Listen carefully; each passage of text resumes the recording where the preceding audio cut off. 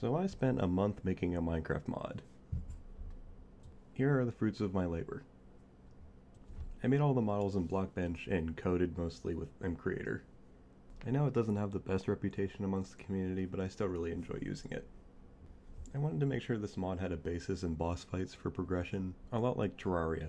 So far it just has a bunch of mobs, a bunch of weapons, and a few bosses.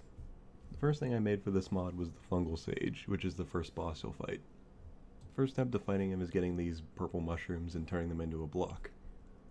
Then you need to get mycelium. It's a lot easier to obtain in this mod than in normal Minecraft. Once you do it, place the violet fungus block over top of the mycelium block and you'll be able to spawn the boss.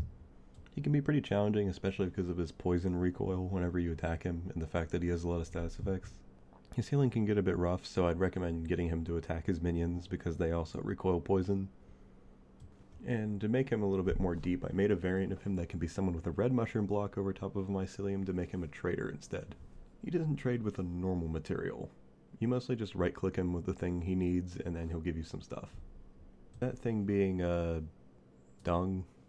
You give me like a Minecraft mod making software and then I make poop. Really? The only way to get it is to kill a special mob group known as the dung beetles. Yeah, these are bipedal dung beetles.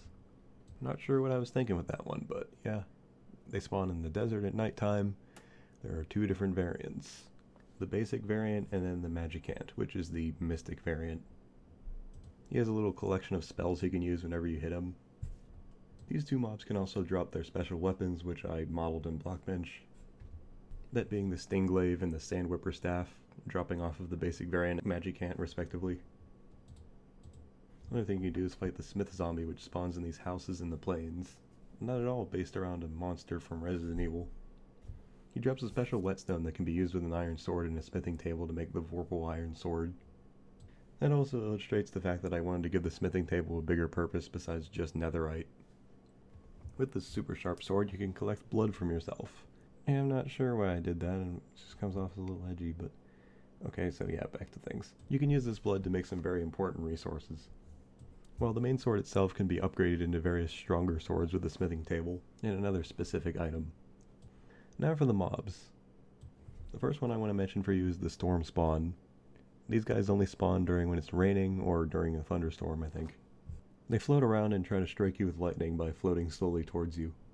They also have this special property where they float towards creepers and try to strike them with lightning to make them into charged creepers.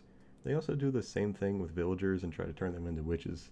That is why you'll sometimes hear lightning striking randomly around you and explosions because the creepers don't like being attacked. The next overworld mob I'd like to mention is the Doll, also known as the Ghastly Doll. I'm kind of proud of the model of this thing and also the way it animates. I'm glad it came out with this really weird, something else making it float kind of thing, like it's not controlling its own body. Its function is simply floating towards you and giving you blindness if it hits you. Sometimes killing them gives you a little surprise, but I won't ruin that one for you. They're not bad at all when they're on their own, but when they're paired up with a few other undead like skeletons or zombies, they can be a bit rougher. Now for the Nether. I added a new mob to each of the biomes of the Nether except for the Basalt Deltas, because I wasn't sure what to add to that one. One of those mobs spawns in the Nether Wastes, and that is the Jabber Demon, and the Archer variant of the Jabber Demon. The Archer variant has a heavy crossbow, while the basic variant has, well, nothing. They're both pretty tanky, having 40 HP and not taking much knockback. I think the hardest part about them is the fact they don't take damage from arrows. Tridents and holy water are the only thing that can damage them from long range. Now the Archer variant has a very slow shot speed, but shoots an arrow that does a lot of damage if it hits you. Not at all like something from another game that also shoots you from far away that does a lot of damage if it hits you and you don't block the attack. Speaking of that, the best way to defeat the Archjabber Demon is to block their attack with your shield. Or get behind something to get them to whiff their shot. I think this mod is coming along pretty well. It's pretty small as of right now, and I think there are a few little bugs and things I want to fix later on. In the future I will add updates to this mod periodically, whenever I have time to make these updates.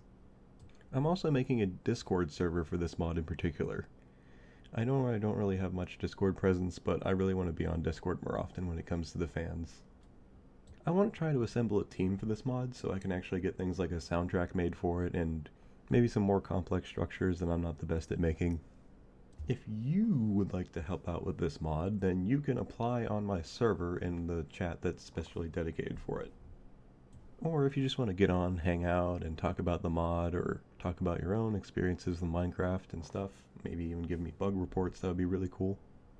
The link and invite will be in the description. There will also be a link to the CurseForge page whenever it comes out, so that you all may download this mod for yourselves. With all that said, I'd like to say thank you for watching, and I really hope you guys join my server and hang out, and, I really hope you like the mod. This is something very new to me, and I've mostly just been experimenting with it a lot. I'm really hoping to put this in a direction, maybe make some lore for it, make this a whole project.